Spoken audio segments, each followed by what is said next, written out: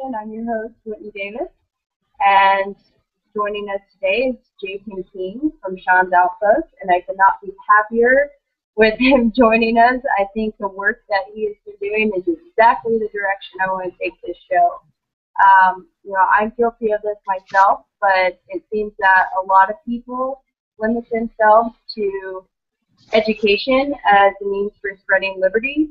And I think that it may be more effective to show people real-world examples of how we're using alternative currencies, alternative methods, and helping people without the use of force.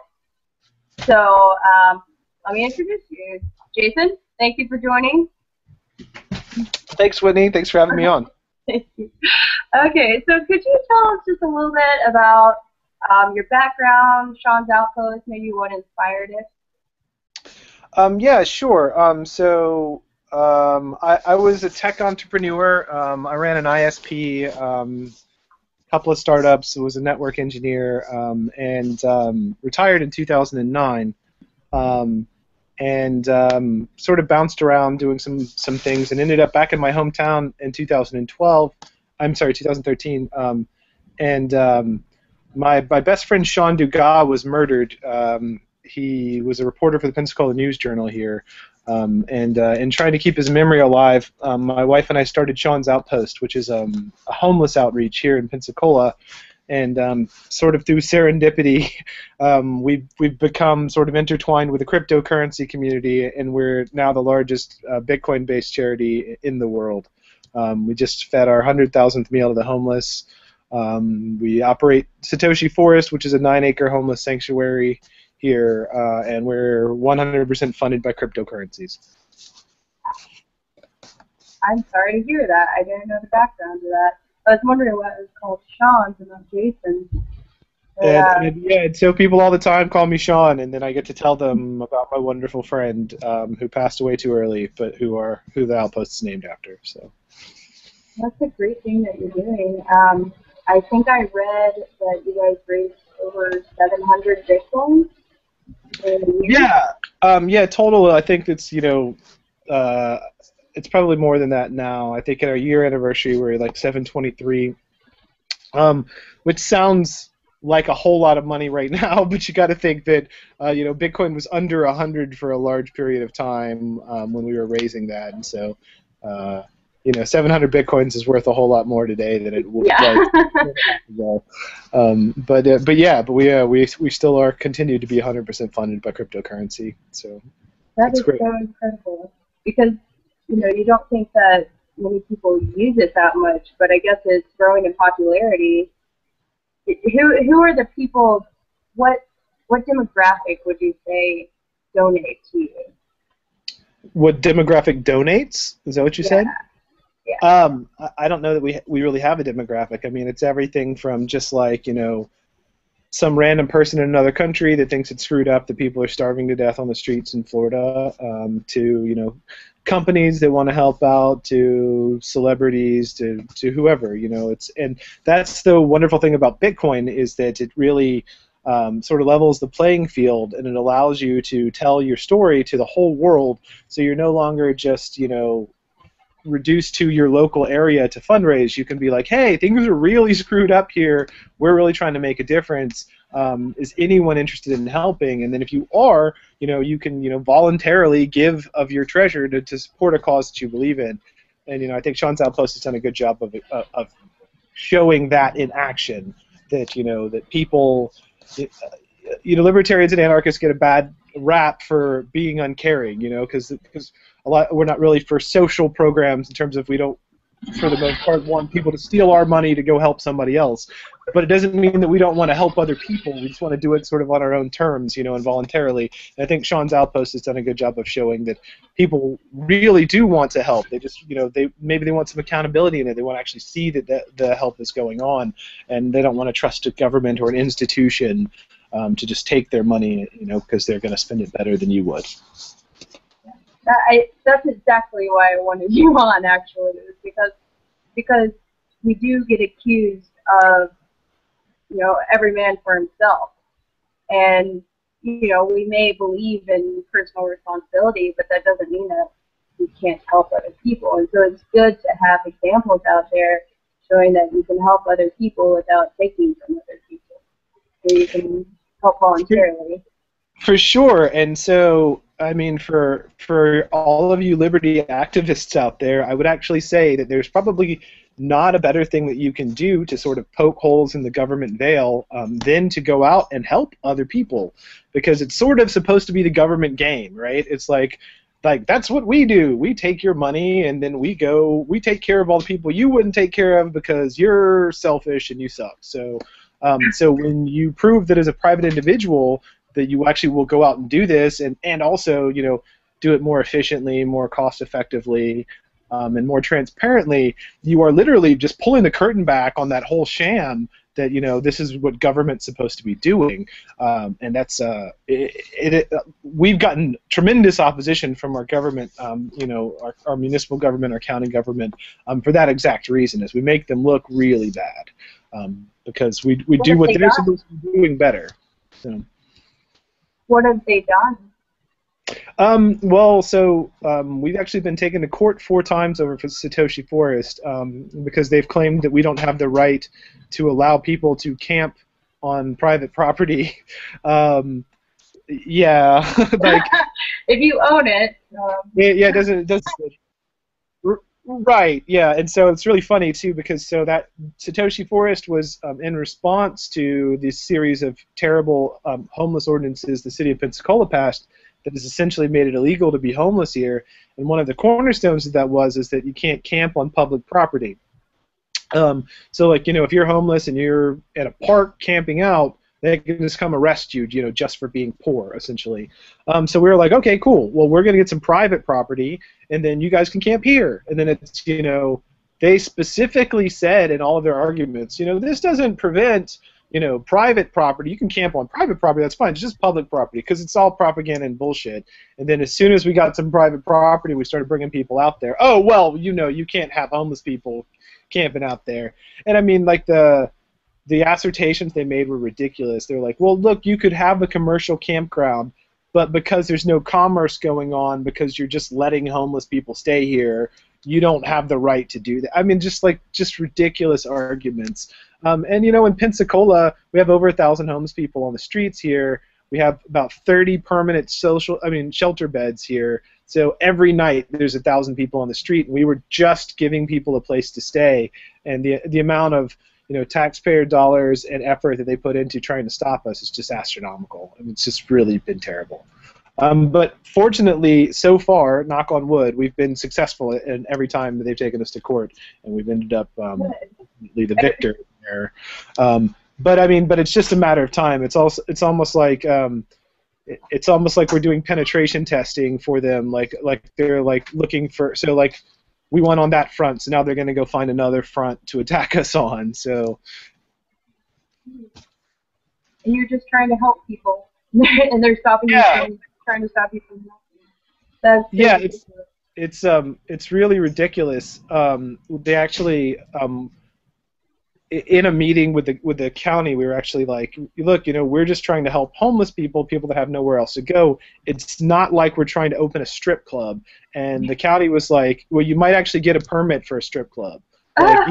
Like you could have a strip club. You just can't help homeless people. I mean, it's just it's ludicrous. And you know, I'm new to the liberty movement. I've kind of just gotten my anarchy wings, you know, not too long ago.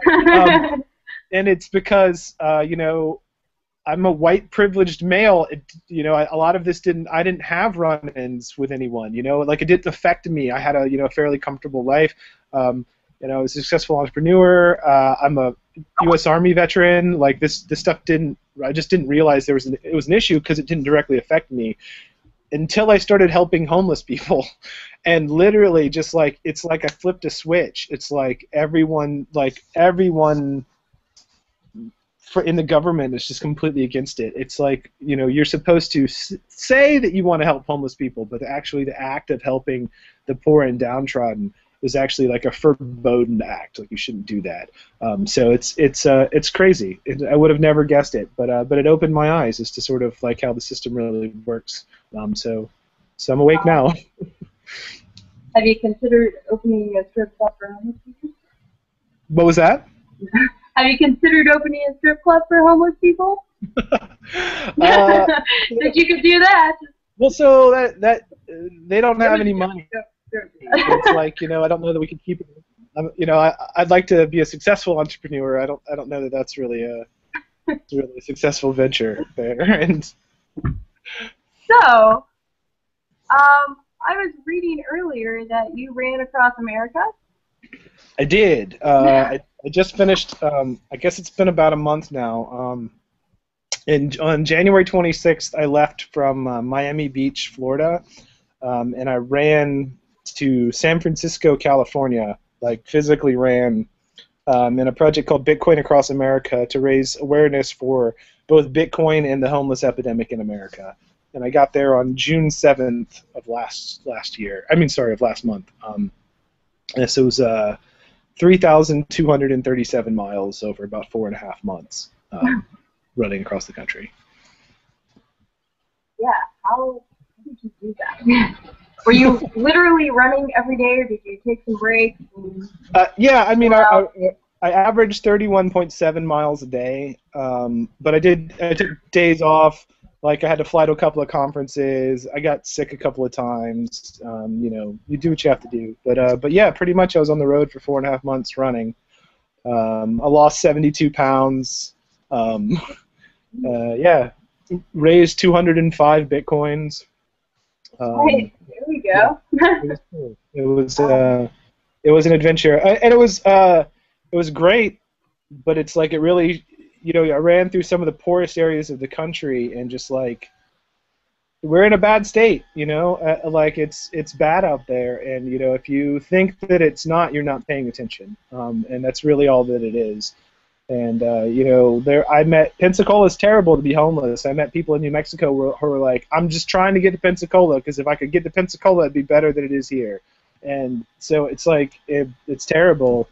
There's sort of this, politics is like all about, to be a successful politician, you have to have someone to blame. Because if you can't tell someone who's at fault and that you're going to do something about it, then no one wants to vote for you. So I don't know at what point in time we've declared this war on the poor, and so like the poor and the homeless are now apparently why there's a bad economy, because the people who have no money are apparently responsible for the reason why there's no money. But across so it's like it's an epidemic. Like the homeless get treated terribly pretty much everywhere, and they get blamed for lack of tourism. They get blamed for businesses shutting down. They get blamed for, we have a terrible economy, and they basically just be like, oh, it's the homeless. If people weren't homeless, it would be a great economy. It just doesn't make any sense. Did you happen to run through Arkansas? Just curious. I'm from there. I did not run through Arkansas. I ran through Louisiana and Texas, but I didn't get to Arkansas.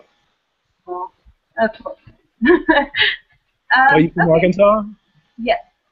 Okay. I'm from right north of Little Rock, and there's a lot of poor areas in Arkansas. South Arkansas, and right in the middle of the state. Pretty bad. It's kind of interesting because we don't have homeless people as in what people see in cities. We have people that are literally, they lost their home. No. So we have that here too. It's like we get hurricanes, and they just destroy houses, and then every time there's a hurricane, your ability to get insurance decreases. So it's like an area will get really ravaged, and then so insurance companies will just draw on the map that they're going to not insure these areas because they took a lot of losses in those areas. So they're going to be uninsurable. So if you rebuild in those areas and then your house gets destroyed again, you don't have insurance. So there's lots of things like that go on in the Gulf Coast where people's houses get destroyed and they just never come back. And so they're like, oh, I had a house, now I don't, now I live under a bridge. So yeah, it's terrible. I did have someone that wanted me to ask you if you were willing to work with schools in Florida for alternative spring break. Are you familiar with alternative spring break? I am not familiar with alternative spring break. Why don't you educate me about alternative spring break? Okay. So, from my experience with alternative spring breaks, they're where people, instead of going to parties, they volunteer and go help out somewhere. And so I think the person was wondering if you would coordinate with schools there, because he's from Florida, he's from Gainesville. So Cool. he was probably wondering if you were coordinating with schools that already want to volunteer. We're not currently, but it sounds like a good idea. Yeah, we would love to do that. We always take volunteers. There's always more work to be done. Literally, there's always way more work than we have manpower for. So yeah, so I would love to learn more about that. So what would you say if someone lives there, or maybe even someone that doesn't live there, how can they help out if they want to volunteer or if they want to donate? So, I think more importantly than donating to Sean's Outpost is that like you can just help the homeless in your area, and you don't. And it's really important that people realize that you don't need an institution, and you don't need you don't need to go find a 501c3 registered charity to help someone. Is that literally it can be as simple as go make a couple of sandwiches and go out and give them to dudes on the street. It's that simple. I mean, that's literally what we started doing. Like we made a couple of sandwiches and then we handed them out, and then we talked to the people we gave them to, and then you do that a couple of times, they actually start to trust you. They actually start to build rapport with you. They actually start realizing what the real situation is. And here we are a year and a half later, and we've given out 100,000 sandwiches. It doesn't take you don't have to. There's this stigma that you need to go find a church, or you need to go find a registered charity, and then you have to follow that path, and that's not true. You can do direct action. You can just see someone who needs help and go help them. And if we all did that, if we all just there's 1.5 million homeless people, and there's 300 million Americans, so literally if one in every 300 people just like took it upon themselves to go take care of a homeless person, we wouldn't really have a homeless problem. So yeah, like I don't know, I kind of went off on a tangent there, but yeah, you can really just do it yourself. Great. Just go help people yourself. Because I was going to ask you for advice, and I think that's exactly what you would say. Yeah, and we're starting Sean's Outposts up other places. We've got one that's going real strong in Dallas now. We're opening in Toronto and Vancouver very shortly. We're opening in Miami. And then we've got some international chapters coming online in London and Stockholm as well. So if someone's interested in being affiliated with Sean's Outpost and wants to, help in their local area, feel free to contact us. But also realize that you don't have to contact us. That you really can just go help people on your own. You don't need to, fly a flag or have special powers to go help people. You can really just care. And even if you don't have money to buy food, truthfully, one of the most beneficial things you can do is just talk to somebody. If you see somebody on the street that's not doing well, just say hi and just treat them like a human being, because that's what's missing in their life is they get, they're marginalized. They get looked at like garbage all the time. So if you'll actually stop and take a moment to connect with that person as a real human, then, that actually does a whole lot. And a lot of times that'll do more than giving them a sandwich or $1. Just, talking to them and treating them like a real person. It's important for people to do. What would you say? Cause Diet Mountain Dew. It's good. And I like your shirt, by the way. You want to show that off a little bit? Teenage Mutant Ninja Turtles. Heroes in the Half Shell. Turtle Power. Who's your favorite? Do you have a favorite? I was a homeless person today over the Teenage Mutant Ninja Turtle movie.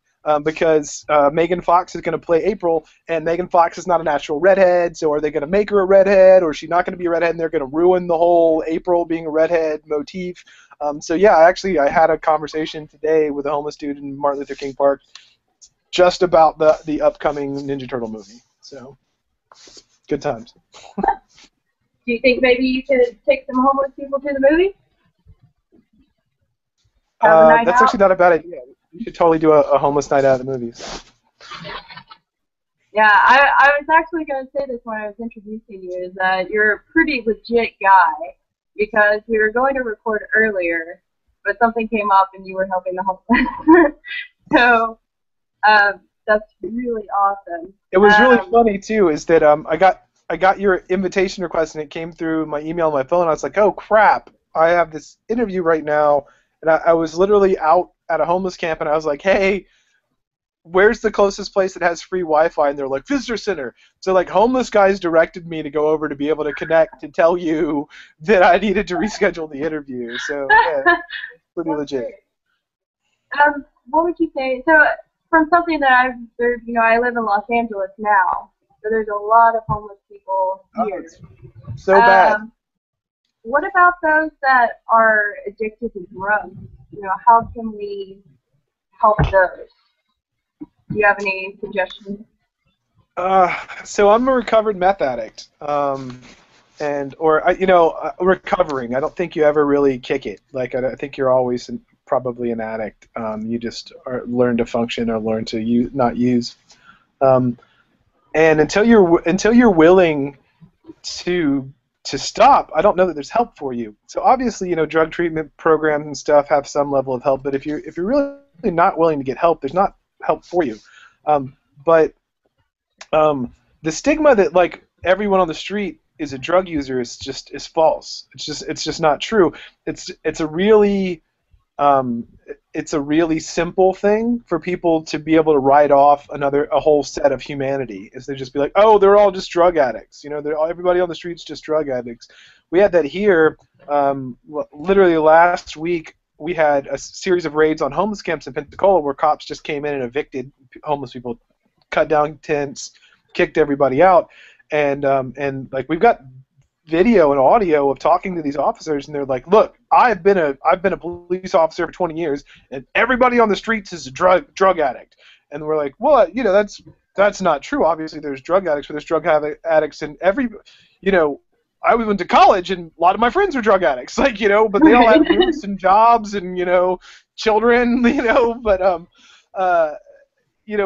that's just, it's literally they just parrot this, everybody's a drug addict, and a thing that I like to say is that because a lot of people are like, well, they're all drunks. I just see them drinking. I was like, well, most of the people I know that drink all the time all have houses. Like they're all my friends, they drink a lot. And if you're on the street and have nothing going on for you, like you probably deserve a drink more than pretty much anybody else. So to just take that one thing and persecute somebody for it, I think is terrible. But I mean, we don't really have a good solution for dealing with addiction in this country at all. And we definitely don't have them. We don't have enough bandwidth in terms of programs that we can get people into that are wanting to deal with their drug problem, and that's important. You have to be willing and actually want to deal with your problem, or there's not going to be a solution for you. But the people that it's really heartbreaking is that we've had instances where someone has come to us and been like, look, I can't get off of heroin. I've been trying for years, but I need help. And they actually come to you, and then we walk them in. We try to get them into some sort of substance abuse program, and they're all full. They're all on 6-month waiting lists, And so, like, if we walk someone actually finally gets enough courage to ask another person to help them with their problem, and then you walk them through the doors of a program, and then they're turned away. That rejection at that lowest point in their life, they're probably never going to go back to try to get help again.